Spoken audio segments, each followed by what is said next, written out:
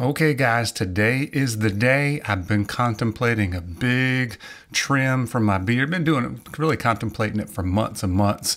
Going down to almost a clipper beard just for summer cut, just to play around with it to see what it looks like. Not sure if I'm going to get rid of the totally separate mustache, but definitely trim that way back. I may tuck it all in and make it nice and clean.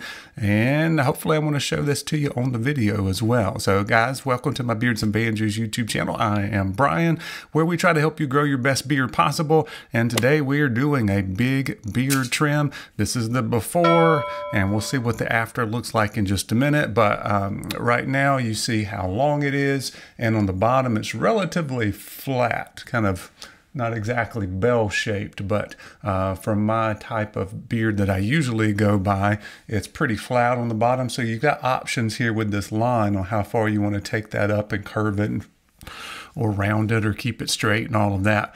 And I think I want to go all the way down to the longest guard on my clipper, and then fade everything up here and tighten everything up, get the lines a little cleaner, and just kind of rock that for the summer, let it grow back out a couple months and see where we go. But I've kept this style for a really long time. I had it longer at one point, didn't really like that. So then this is what I settled on. I feel like it's a pretty good look for me. Most of you guys know me to have this particular look, but we're going to change it up today. So we'll try to show you a couple different things along the way. So I'll come in and do the commentary like I've done before on my beard trims, and maybe show you a couple different styles.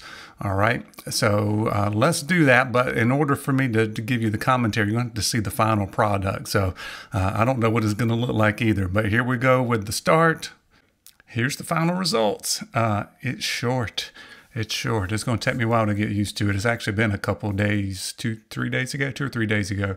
But anyway, you can see how it looks. We're going to give you the full breakdown on how I did it, give you a little commentary along the way. So let's go ahead and get that started. So I've got my Brio. The first thing I wanted to do is kind of show you what I normally do. And I learned a lot of things along the way. One of them is that it's a whole lot easier to make small adjustments, like you've already got a nice line shape established. So this is what I normally do, is to kind of round the front of my beard and kind of work on this line and getting it a little bit curved in the back, because it usually wants to flatten out and get kind of angular right back there in that corner, because the corners like to grow down quite a bit, and then the front grows and it kind of gets like a horseshoe effect if I'm not careful. So I wanted to go through this, and I've done several other beard trim videos, so this part won't take long, and we'll get into the real meat of the video here, where we do those cuts. When you're making big changes, it was a little bit unnerving even for me, who loves trimming my beard and do it all the time. But after I've trimmed it this short to kind of maintain this, which I plan on maintaining this for a couple months at least before I grow it out longer again. I don't know what style I'll go back to, but I'm really having a hard time adjusting to how narrow my face is here. I feel like I've cut off 70% of my beard and half of my face, but I'm starting to get used to it a little bit. So when you cut the bottom of your beard, and like I get it rounded and stuff, but you want to keep everything in proportion. So it depends on how poofy these sides are.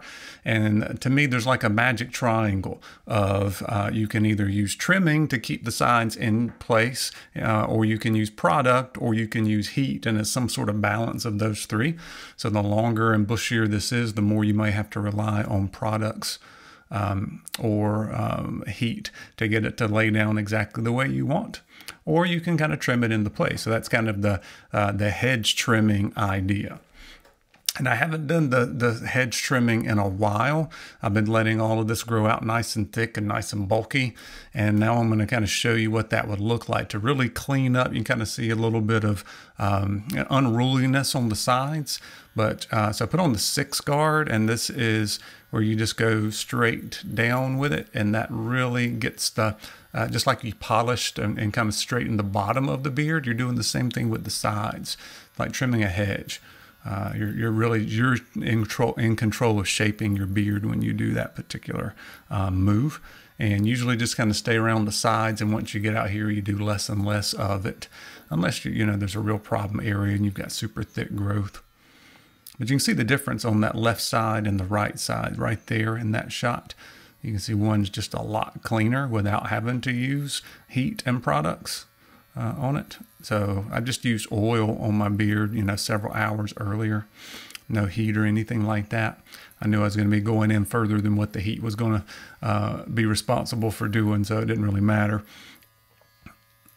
And now I'm doing the other side, and that's controlling the width and kind of getting you're finishing your shape of it. And it just depends on your beard and what you try, and keep trying different things. I kind of settled in for what I thought looked good for my face for a couple of years actually. But there you go. And now you kind of played, you'll go shorter here, and then you say, okay, it looks too wide, and you bring in the width. You're like, okay, now it looks too long, kind of idea. Anyway, and from there I would clean up my mustache and all of that stuff. But I knew I was going for the big trim, so now I got to put on. I put on the longest guard I could and opened up the clipper as wide as I could open it. By the way, I'm using my Brio. Been using that thing for over 3 years. Wonderful, wonderful trimmer. So here we go. I'm just going down the shape of my beard and then going underneath my chin. And that gives me somewhere to start. And it's going to look like a big old mess here for a while. Having to cut a new total shape into your beard is not fun. But I'm kind of going along with the curve under my chin. So I was actually following my chin. So you can start to see what it looks like right there a little bit. And it's going to look way too poofy, even though I did some hedge trimming earlier. That's not going to match this really short bottom of my beard. Although I think it would be a little bit easier for me to adjust if I didn't bring down the side so much, as far as being able to adjust to it in my brain. But we'll get to all of that coming up. And this looks like a big old mess. I think if I were to do this more often, I would get a little bit faster and more efficient at it, but there's no need to be in any hurry. And I got to a certain point and I just went and said, okay, that's enough. And I went and washed it and came back and did just a little bit more to it, but not much. So now I've changed my angle, and now I'm coming from the bottom, and that got everything closer to my neck. I'll have to reestablish a neckline a little bit. I don't have super thick undergrowth, underbeard, so I don't have to worry about it too much, but I did have to kind of reestablish some things. And I realized, you go back and look at pictures, I feel like my beard looks long, not when I'm looking in the mirror, but when I go back and look at pictures, it looks long. And now it's kind of a little bit different. Now I like the pictures of my beard when it's short, but looking in the mirror, I feel like I've got no chin left, and it's all come in at at this severe angle, and before it was out here and more bushy, as you can tell right there. So now I took the guard off, closed up the little slide, and then going in and kind of reestablishing my neckline a little bit. And guys, I would highly recommend trimming your beard on a more regular basis than having to try to do something like this. I've heard some guys say that, I want to let it really grow out so I can, cut the shape into it, which works. But for me, it's a whole lot easier to trim it every 3 weeks and make smaller adjustments on what you've already done than doing it all at one time. And it didn't take long to realize I do not want that big separate mustache with a short beard. It kind of starts to look like a beard stash kind of idea.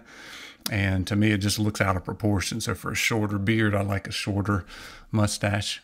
I still have a nice full mustache. I didn't go down too far, but I realized I didn't want the big handlebars.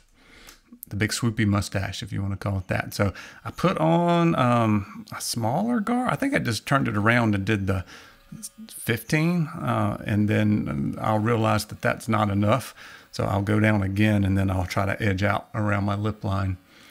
I haven't had an upper lip in a long time, so definitely going to be keeping this for a couple months at least. I mean, it'll grow out some, and I'll kind of do some small readjustments, but I'm not particularly fond of it right now. I'm still getting used to it. I kind of like it, and then I kind of don't. My wife really likes it, so that's always a plus. So now I'm digging through, man, I'm making a noise. I'm digging through the drawer and finding the next guard down. So it's 12 or a 9 is what I went to next. get some more bulk out of that mustache before I cut into it.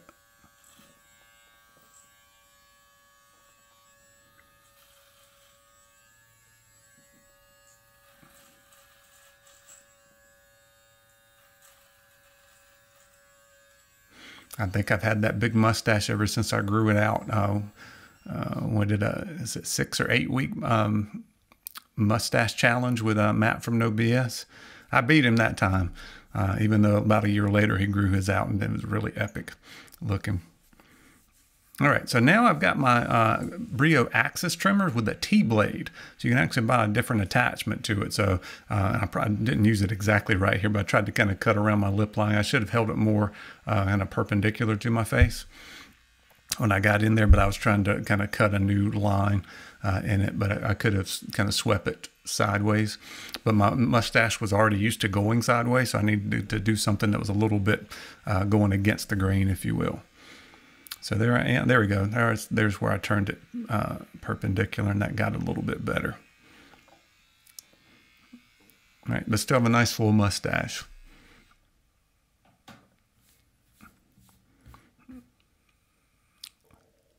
So I think the next thing to do is to start working on those sides. So we can do what I was doing earlier with the, the hedge trimming. Can go down that way. I could have turned the guard around and did up, and I did a little bit just to blend in my sideburns. But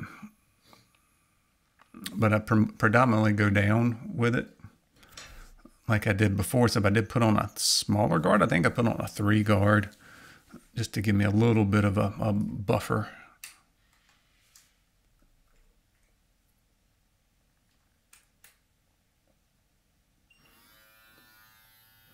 Yeah, I think that was the 3 guard.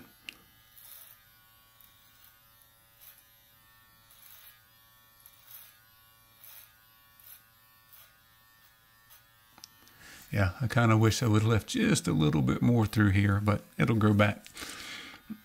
It'll be fun to kind of adjust to some things.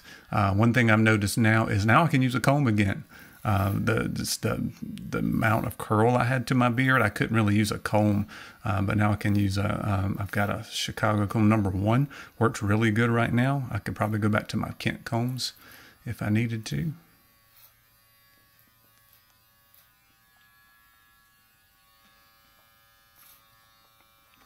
I'm taking a little bit out of the soul patch area. And then trying to get here because it was a separate mustache. I'm trying to get it back together. So I'm trying to blend that in just a little bit more. And I know that bottom line's still kind of a mess. It looks better now. I've got one wonky area right here. This is where I've got some patchiness. I know it may be hard to see on camera here, but this has always been my weak side. So it's kind of doing something wonky here. Hopefully I can get that adjusted over the next few weeks as this part grows out a little bit longer.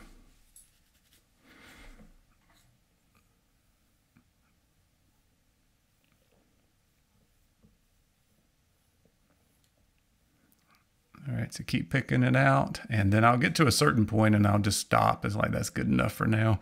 I'm starting to have, can you tell I've got regrets in my eyes? I got a little bit of regret here, but too late now. So now I'm going back in, and that's still the axis there with the T-blade, still good to do any kind of lining with. So you can line your cheek lines or the bottom edge or your neckline or your back line. Really good to do because that T-blade sticks out a little bit further, so you don't have to hold it at a weird angle, so you can stay perpendicular to your hair there.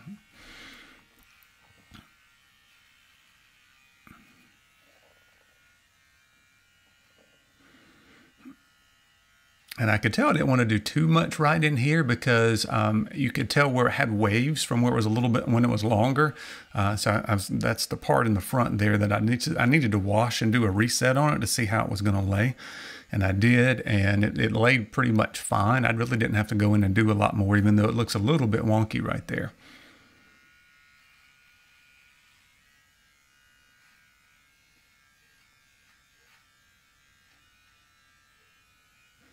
And it always takes a while to adjust to a new beard trim, even if you just trim it a little bit. Every beard trim takes you a few days to get used to it. And for me, my beard felt a little bit coarser, right? Because it's shorter. But it's starting to, so it takes me a while I can't do a whole lot of testing products. I've got some more reviews coming that I've already tested them when my beard was longer. So it's kind of hard to tell if the beard oil is making it feel soft and the beard butter and that kind of stuff. But I have a feeling we'll be getting back to some balm life a little bit, but it doesn't seem to be sticking out very much through here. I guess I'm so used to my beard being out there anyway that, having a little bit of hairs out of place. What I used to think is out of place is not really out of place because nobody can see it but me. So now I've got on, I think that's the 6 guard, and that's just blending it into my hair a little bit. So just blending the tops and the sideburns really about like that. So everything above there, I was kind of easing my way into it. And then I didn't get a haircut. I'm still about a week or two, probably 2 weeks from a haircut. I think that'll help a little bit more and fine tune everything a little bit.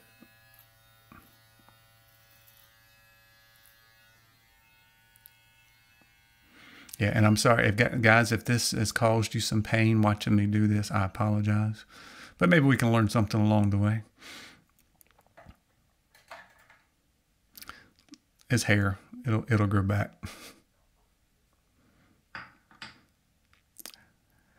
Sometime over the next couple of years, I'm sure I'll get to the head shave because I don't have a whole lot left up there. I got some. That's no fun dealing with that.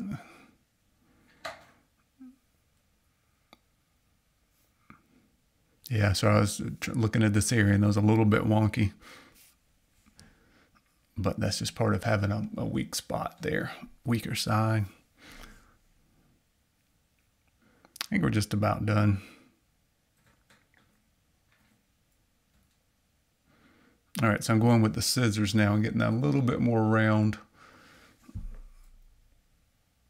And then working on the back line. So you'll see me brush it. Everything's kind of back at a 45-degree angle. You can catch more of that because you want it to be a little bit more defined with the shorter beard so you can get it shorter around this back edge.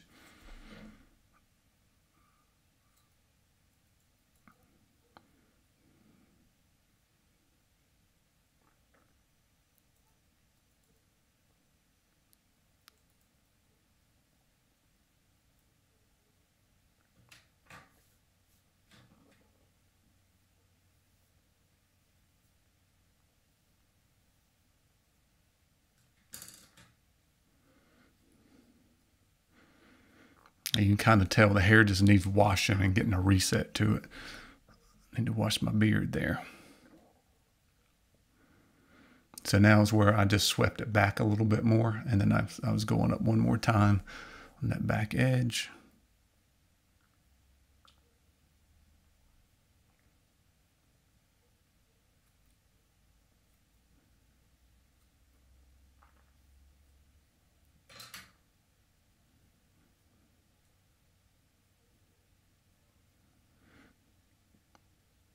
Yeah, my mustache still is kind of weird where it goes in and tries to blend into the beard. I think it'll get a little bit better over the next few weeks. And one more time. Are we about finished? Let's see. Yeah, we're just about done.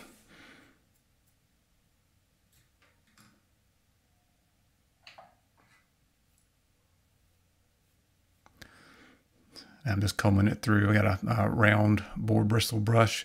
A lot of times what I'll do here is I can get some volume into this area above, yeah, right there. I can usually get it to poof out a little bit more because I was like, where did my face go?